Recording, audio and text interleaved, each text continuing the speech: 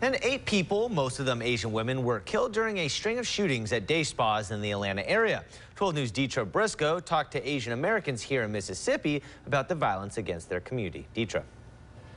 Hundreds of Asian Americans turned to social media after the attacks, expressing their fear, anger, and sadness. Groups are rallying to demand justice for the victims.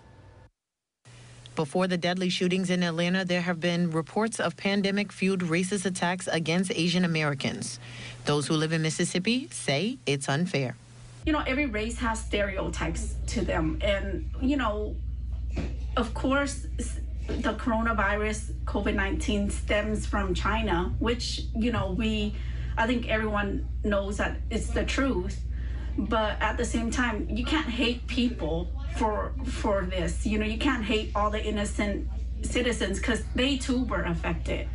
Some Asian Americans in the state say they haven't seen many hate crimes against them, but they say others need to speak up. Mississippi Lieutenant Governor Delbert Hosemann addressed the Atlanta area shootings earlier this week. Every time they harm any person here, of whatever description, they harm Americans. So I, like all of us, are appalled at someone's ability to be as callous as to murder 8 people. Many were outraged that the suspect, 21-year-old Robert Long, was not immediately charged with hate crimes. One official in Georgia has been criticized for his remarks, saying that Long was having, quote, a really bad day. Especially after listening to the press conference, how this officer tried to humanize this shooter. And I felt that was just